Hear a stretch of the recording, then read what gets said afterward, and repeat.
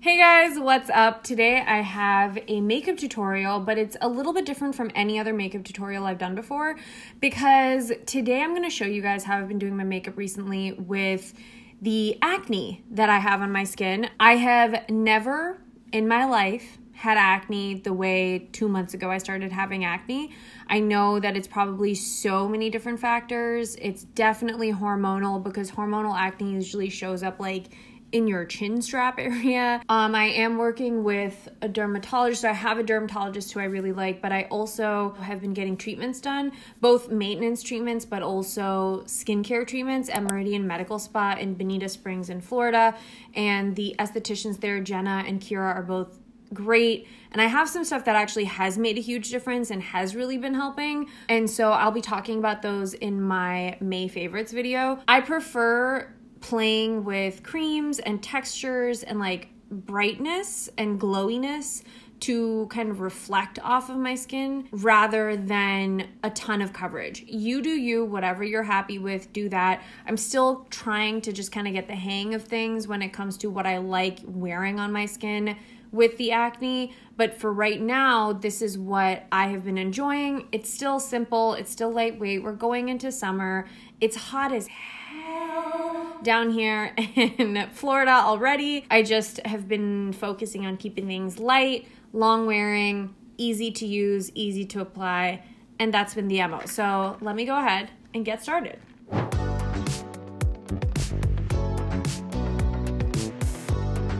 Okay, so the first thing that I have kind of changed up, not immensely, because even before I wasn't using a ton of heavy face lotions. I have been using either super lightweight moisturizers or honestly just like a hydration spray and not use a ton of really emollient creams because I think I just need to find my rhythm with the humidity and temperature down here also. The first product that I have been loving is the Auric Glow Lust Drops. These are from Samantha.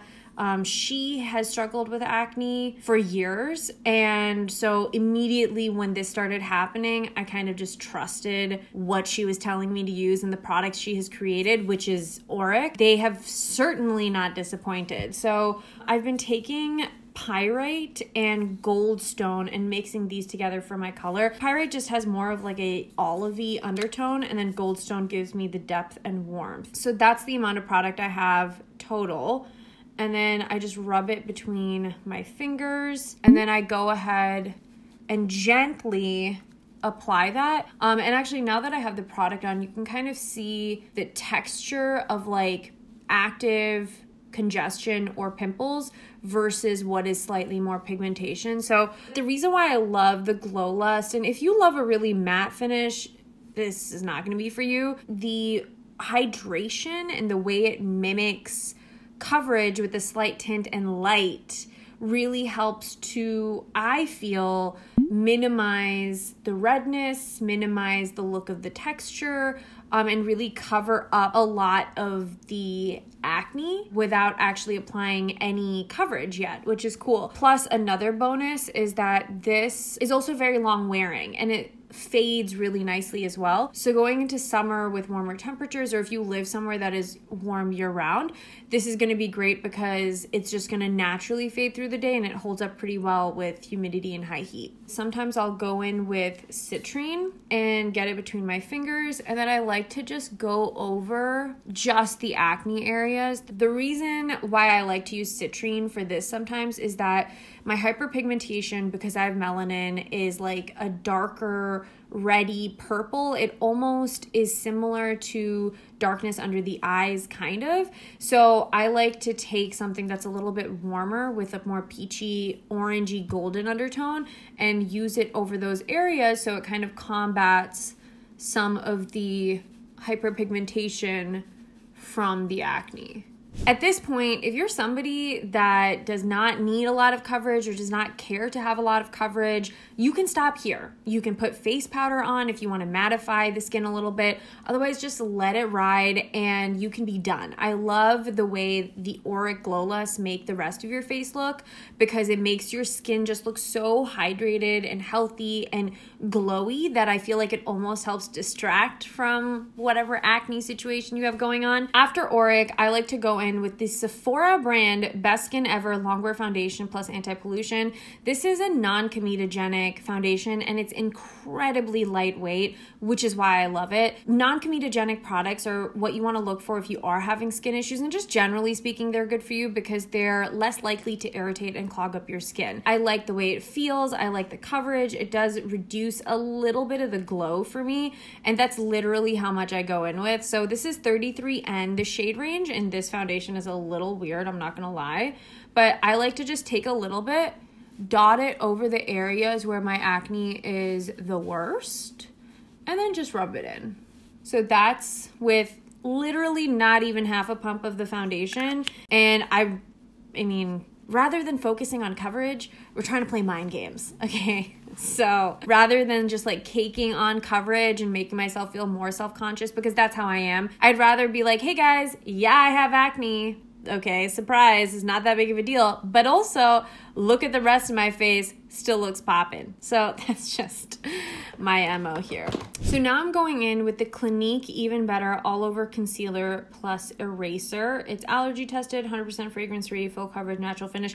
I love this concealer anyways for under my eyes, but it has been working really well for my face as well. And the Even Better line is kind of known for acne prone or irritated skin. So I just put a little bit on the back of my hand because we don't want cross contamination. And then I take my finger. You can do this any way that your heart desires, but honestly, more times than not, I'm just going in with my finger. I'm just slightly focusing coverage on it without focusing on coverage on my whole face. So it is gonna end up looking a little more natural. Now I'm going in with another Auric product, and this is the same Glow Lust in the shade Axinite. I love using Axinite as a bronzer though, a cream bronzer. And again, we love the texture. By we, I hopefully mean you too, but I love the texture of the Auric Glow Lust drops because they're so flattering to the skin. So I'm just taking a Fenty 125 face brush, and again in Florida with the heat, the humidity, and if I'm gonna be like out all day, I just wanna be able to feel comfortable knowing that my makeup doesn't look a mess when I already feel self-conscious about my acne. You know, the less I have to worry about, the better. So we're just adding the Axinite to my forehead. So before I use Axinite on my cheeks, I'm gonna go in and slightly gently dab out the concealer on my face. I like to let it sit for a second because I just want to increase the coverage with minimal product in the best way possible, which is generally the rule of thumb for concealer. And before I blend that out, I'm actually gonna go back into the same concealer and just add a little bit here to brighten up the under eye area. And that should be good. So taking my finger, gently dabbing. You can use a beauty sponge for this part if you want. I'm gonna go over with a beauty sponge at one point or another. And also don't be freaked out that this is what your face looks like at this point. Again, we're working in really thin focused layers. We're just mimicking coverage. We're not actually throwing on a ton of coverage. We're mimicking it and we love it. So if you see me in real life, yeah, you can still see like a little couple spots. Even on the camera, I think you can probably still see some spots. You can still see some texture. But for me, this is great. This is perfect. I don't need a whole lot more texture coverage than this or pigment coverage than this. And so it serves its purpose.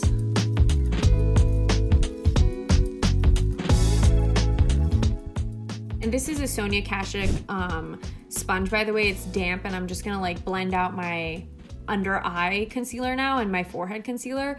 But one thing that has upset me probably more than anything else, or has bothered me, like irritated me, is when people look at me, like relatives, family, it'll be the closest ones to you, look at me and they say, oh my gosh, I've never seen your skin like this. And I'm like, I'm aware. Thank you so much. Pointing it out to me does what exactly? Like, I don't look at you and be like, wow, I have never seen you look so busted before. Like, it just grinds my gears. And it grinds my gears also because I have dealt with comments like that about my weight my entire life. So it's not like I'm not used to it, but I do feel really bad for people who aren't used to it, whether it's about weight or whether it's about skin. And especially with COVID and stuff, weight and skin have both been issues that I've been seeing across the board pop up for people. So for people, I know what it feels like to have people point stuff like that out. And so I commiserate deeply with anybody who has had people come and tell them like, oh my God, you've gained so much weight, or oh my God, your skin's so bad, or I don't know, maybe that's me just being extra aggressive. But I think for me, it's also heightened because I have been working out and I have been like losing weight recently and getting into better shape, and I'm doing it for myself. But it's frustrating when like that's happening and people are like, oh my God, like you look great. And that's great. I'm so happy and I'm so appreciative that people want to like commend me for the hard work, because I'm putting in a lot of hard work. But then at the same time to be like, oh my God, I've never seen your skin like this. Like, what happened? I don't know. I don't know what happened. You tell me what happened. Like, if anybody has ever felt like that about literally anything, just know you're not alone. You know, next time you guys, if anybody here decides to point something out to someone about their physical appearance or something that's going on in their life, just think about it. Just think about it for a second, okay, before you say anything. So now I'm just taking a tiny bit of Axinite and bronzing up my cheek area. And I'm trying to be careful to not go over any areas where I had concealer. Like a little bit has come off there, whatever, it's okay. Sometimes what I'll do is whatever bronzer is left on the back of my hand, I'll mix in the concealer with it so it deepens it up a little bit, and then just pop some over it so it's not super obvious of a color tone change. So now I'm taking the One Size Beauty translucent powder. This is in the lighter shade. It comes in 2 different shades. And I'm going in with an e.l.f. blush brush. This is what it looks like. It's just tapered and can give you a little more precision. I use this for my under eyes all the time, but I am going to use this on my face as well a little bit, just to set the areas categorically that I've concealed. What I like to do is get powder on the brush, blend out the under eye with your sponge to make sure everything is looking clean and not creased, because if you set creases, you're setting creases. The reason why I like using a smaller brush and just taking my time and pressing the powder into the skin is because we've just spent so much time doing so much spot concealing and getting really precise with our coverage. If you take a bigger brush and you just swipe powder over your face, there's a chance that you're moving the coverage or wiping the coverage away, and we want to set it exactly where it is. So what I like to do, and I actually have more than one of these brushes, point in case there's like 30 of them laying around because they're so good. I will set my under eye with one. This powder is amazing. It does not crease. It wears so nicely through the day also, which I really love. Even in humidity, it tends to really hold its own, which I am so appreciative of. But I'm taking the other brush and I'm going to set my face where I have placed all the concealer. When you're doing this too, make sure that you remember which brush is going over acne, which brush is going over under eyes. And again, if it looks kind of crazy because you have a lot of powder everywhere or you can see it, don't worry about it. We will wipe it away. But it's better to like completely set everything and know that it's set and then wipe away after. So this is where we are now. I still have acne, I still have texture, and honestly, this is it for my base. I do finish out the rest of my makeup, and I'll show you guys briefly what I'm using, but the rest of my makeup is really, really similar to the easy natural makeup tutorial that I did. I'll leave it linked up here for you guys. As far as the acne coverage and the effect that this makeup gives to my acne and skin, I'm very happy with it. I am okay with the texture, and I'm okay with the pigmentation. You can still see a little bit of pigmentation, and honestly a trick that I use pretty frequently before in videos when I had like a few active acne points, I would take an eyebrow pencil or a pen and just kind of dot it and then set it with powder a little bit and make it like a mole. And I feel like it's a great way, great trick to cover up the random odd pimple that you feel like is just too much to be left uncovered. I'm gonna finish out my makeup, but I just wanted to show you. I'll show you one other product actually before I finish that has made such a huge difference, and it's the Dragun Beauty Forever Fantasy Setting Spray. I don't know what is in this. I'm like honestly kind of unsure about the ingredients in here, but this stuff is potent, okay? This stuff keeps your makeup on all freaking day, and it makes your skin look so hydrated, and it helps my makeup all blend together really nicely, but also keeps my spot concealing like in place all day, and that's made a huge, huge, huge difference. So let me go ahead, finish up my makeup. You guys can watch and follow along, and if you want something a little more detailed, go check out the soft makeup tutorial, and I will be back shortly.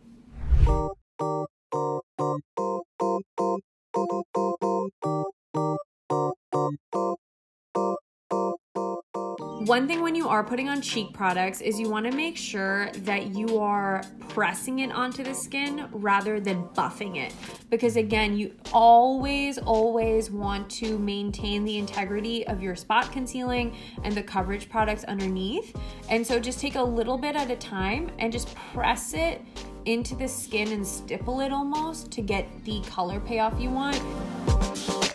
You can really go into your neck, which is what I always do, to make sure that your makeup is looking like well blended out with the rest of your body. And then with the same bronzer, I'm going in with a Morphe E22 brush and just getting it all over my lids and blending it into my crease.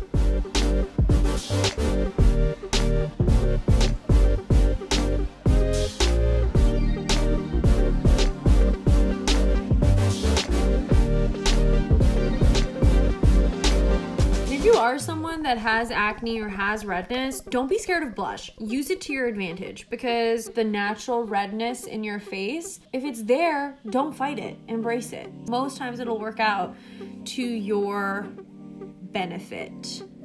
So just keep that in mind.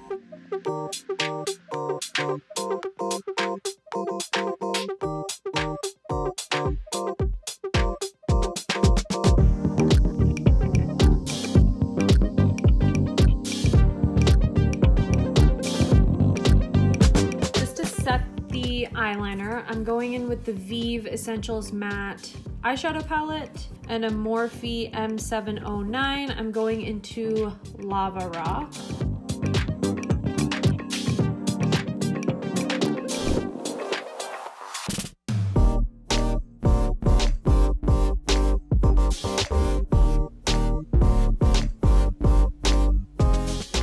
So now that's the entire face. I just have to do mascara, but before I do mascara, I always like to spray my face because otherwise mascara gets everywhere. My eyelashes are pretty long, thanks to Grande Lash, not sponsored, but legitimately. I like to use a headband. You can literally use anything. And if my hair is done, I will just put this like this and hold on to it and then spray my face so that this doesn't get all over my hair, because it is pretty potent and it does tend to make my hair a little sticky if I get too much of it in my hair. I take my sponge and just really lightly press it in, because what I've noticed is sometimes it leaves little like droplets. It really bothers me, but I'll just take the edge of my sponge and get my like lids, get my brows, make sure everything is set. And I love what it does to my skin. Like, it doesn't necessarily make my skin a lot dewier, but it definitely like gives it a really pretty radiance and just melts everything together really nicely. Love that spray. Now I'm gonna just finish up with my mascara. I'm gonna go in with my Surratt Lash Curler, my Grande Primer, and my Marc Jacobs At Lash Mascara, and that's pretty much it. You can use false lashes if you want. I'm good. You don't need to curl your lashes. I just started curling them, and I feel like it makes a little bit of a difference, so I've been into it. So we're just gonna wrap that up, and we will be done pretty much.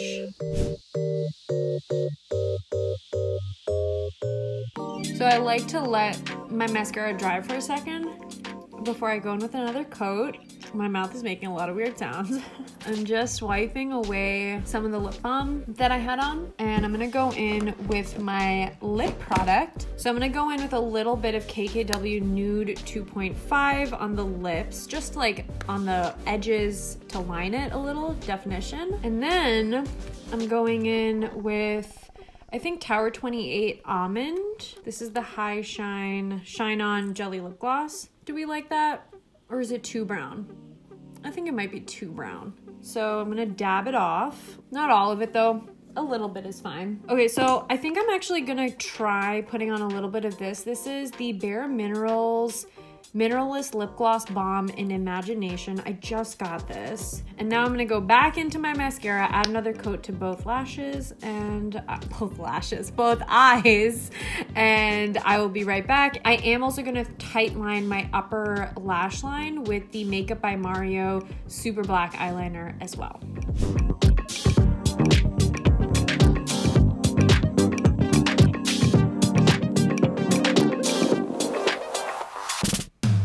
And this here is the finished look. I hope you guys enjoyed this video. If you try out any of the products or techniques that I used in this video, leave a comment down below for me and let me know what you thought about them. This is also, just keep in mind what I've been doing recently. You can totally customize the eye makeup, make it more dramatic, add some false lashes, make it a little more glam. Really, I wanted the focus of this video to be how I've been doing my face and the coverage side of it, because it's just been my favorite way thus far. I know that it's going to give me longevity. It's gonna last through heat and humidity. And as it wears off, it's gonna do so really naturally. So it's not going to emphasize any of my texture. It's not gonna look cakey or like I'm wearing just a ton of makeup that is like melting off of my face, but it still looks like skin. You can still see that I have some texture, some acne, but it gives me enough coverage, or it minimizes the appearance of my acne enough to the point where I still feel comfortable, I feel confident, and I like the way my makeup looks. And again, life is too short to have something like this bog you down. So leave a comment down below for me and let me know what you guys thought. And also, if any of you have any suggestions, whether it's product or lifestyle changes, please leave those in the comments as well. Any help, any suggestions would be much appreciated. But until my next video, thank you as always so much for tuning in, guys, and I'll catch you soon. Bye.